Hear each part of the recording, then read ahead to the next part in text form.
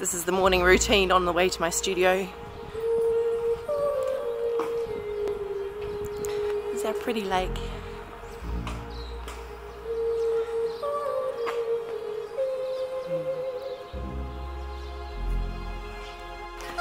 This is the most important part of the street.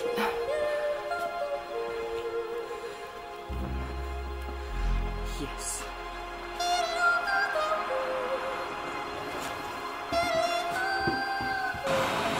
Yum. Thank you very much.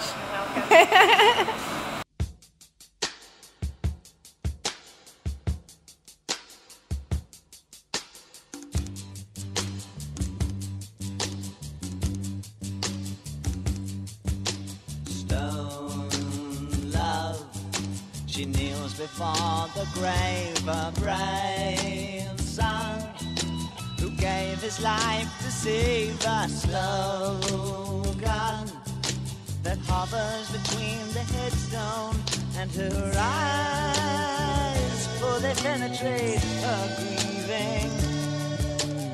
You love a boy and girl, the talking new words that only they can share in you. Words, a love so strong it tears their hearts to see through the fleeting hours of morning. Love is careless in its choosing, sweeping over cross and daily. Love descends on those defenseless. Idiot love will spark confusion. Inspirations have I none, just a touch of flaming dove. All I have is my love of love, and love is not loving.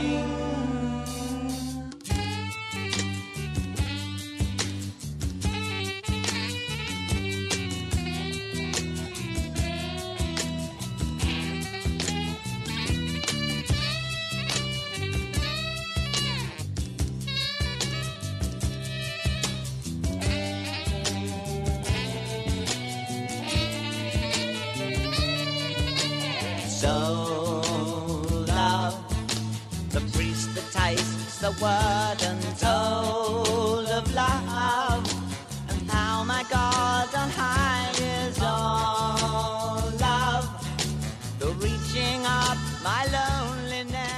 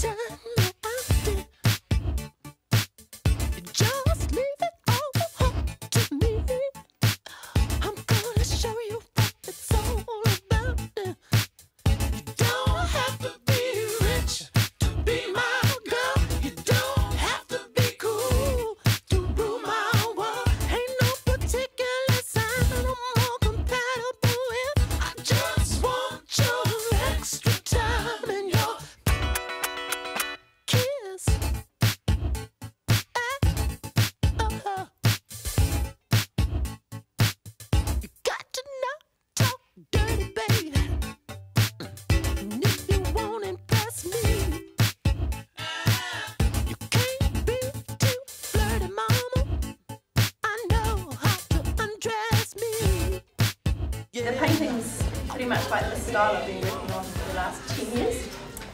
And I started out painting motive skyscapes and was really influenced by my immediate surrounds. And then my earliest influence was Anselm Kiefer, who's my all-time favourite artist. He's a German artist who does these really amazing kind of woman of antiquity sculptures with like all this barbed wire coming out the hair representing witches and things, and they're really incredible. And so from that I was really influenced and started doing these little kind of like baby dresses, little sculpture things that I did when I was at art school in Nelson. And then, yeah, and it's just like all of like my childhood at Padrona being dragged around demolition sites to find old bits and pieces, loving old things and I remember that. I know.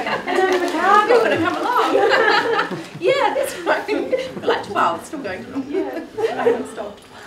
But the first time I actually thought about painting on canvas, clothing was after I used to work at Gallery 33, and we had a show by Miranda Parks, and she has these amazing kind of like billowing canvases. And I thought, wow, I can paint on dresses like that. And yeah, and because I've always had a huge passion for clothing and fashion design and wearable arts and everything, it's really just kind of all fused in together and created this more stuff that you can see now. And so my work's strongly influenced by all that I see, like traces of Jim Dine's trench coats, which it's not here but it's at home, but you can still see it in some of them. Like Robert Rauschenberg's assemblage works, and a bit of Reuben Patterson's glitter works and things. And yeah, but so I kind of, like just in my everyday life, I just get pulled in from anything I see, just pops into my head. You never quite know where it's going to pop out in an artwork.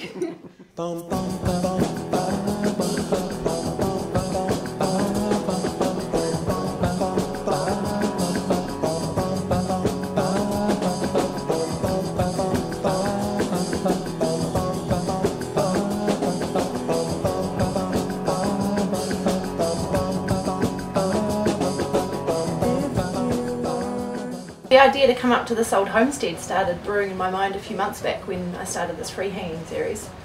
Because there's a studio space I share with my husband, who's taking this video right now, and he's took a beautiful photo up in this old homestead a few years ago of because a bit of the backstory is really because this place has been vandalised a lot more in the last year, and so there used to be a lot more things in it, and so he'd come up here and taken some beautiful photos of just the objects that used to be in here. And so there's this photo of Mark's in our studio of this old vintage jacket hanging up in this space. I think it was on the back of that door. And so I've been having that in the back of my mind as I've been painting these works, and I thought it'd be wonderful to come up and bring these up here and put them in situ with the vintage shirts and the vintage mirrors in this old homestead up in Quailburn. And yeah, and then with these installations, these are, because a lot of my work I do assemblage, and so these are earmarked to go on a painting that I'm working on at the moment. But we thought before they got stuck on there permanently, we'd bring them up and we can have a bit of fun doing some kind of old school still life photography with my strange antlers and flowers and paraphernalia that I've got and skulls and things. So yeah, having lots of fun up here today.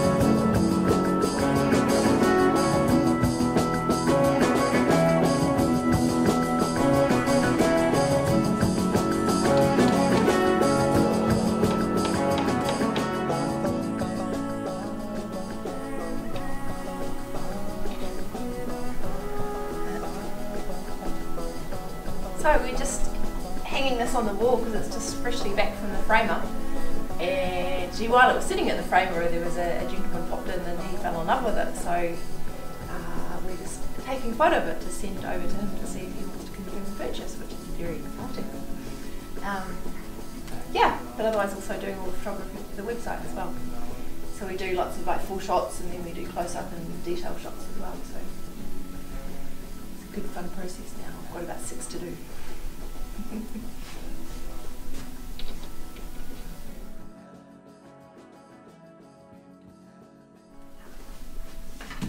I need your help to hang it, please, darling.